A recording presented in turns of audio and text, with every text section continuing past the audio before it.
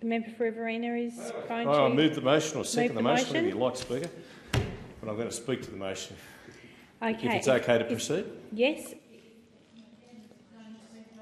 Move the motion. Member for Riverina, please proceed. Thank you, Deputy Speaker. There were 249,179 small businesses across regional Australia as at the 30th of June 2023. Now, that is a big number, 250,000 small businesses, and that's just in New South Wales. And of course, we know that right across the country, small business absolutely dominates the economic landscape because it is in small business where they employ most of the private sector. Most of the people paying tax receipts are employed by small businesses, and small business owners and operators, we have to applaud them. We have to thank them because they are the ones who pay their workers first, who often go without.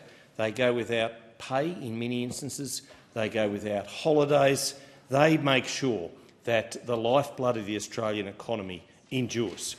And I have to say that across my Riverina electorate, and all politics is local, the Riverina small businesses absolutely dominate because, indeed, they contribute, and these are just gross domestic product. $739 million by Blandshire, centred on West Wyalong. Take the figure for Coolum, it's $250 million. $250 million. Cootamundra Gundagai Regional, it's $833 million. Junee, $464 million. $234 million contributed by Lockhart. And so on and so forth. Tamora, $549 million. And of course, then we come to Wagga Wagga, $6.8 billion.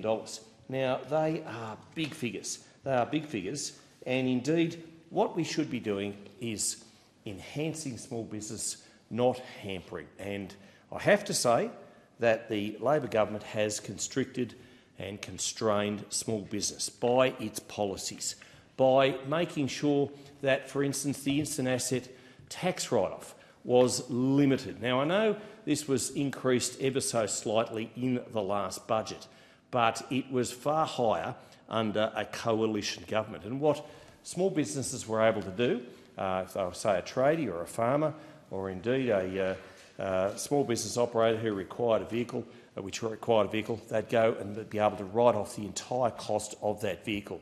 But of course, when it came back to $20,000 under Labor, those provisions weren't possible because you can't buy too much of a car for $20,000 unless, of course, it's one of those clapped-out clunkers that we all remember the clunker policy that Labor introduced in 2010, but we won't go there. Now, we know that small business should be preserved and protected, but unfortunately Labor does not. And what they've done by their industrial relations policies, what they've done with their high taxing regime is to put every roadblock in the way of small business. And no one feels this more than those in regional Australia, and no one feels it more in regional Australia than our farmers who grow the food and the fibre. And you only have to look at last year's budget where the largest amount of money for agriculture, for that vital sector, was for $107 million for shutting down the live sheep trade. So there's Labor. What they're doing is they're paying more than $100 million to shut down a sector of small business owners and operators who will be here out the front tomorrow.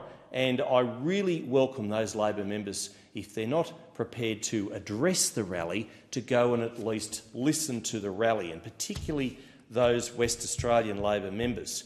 If they care about their constituents, if they care about small business, go and listen to what those small business owners and operators, particularly the Keep the Sheep farmers, have to say about Labor Party policies. Now, of the 2.5 million small businesses in Australia, 69% were in Greater Capital City area, 31% in the regional area. And I have to say, those that third of those or thereabouts in the regional areas, I'm proud of what they do. I'm proud of all small businesses. As a former small business minister, I'm proud of what they do. And what I would say to those small business owners and operators is have a look at the Australian Small Business and Family Enterprise Ombudsman's website as BIFIO.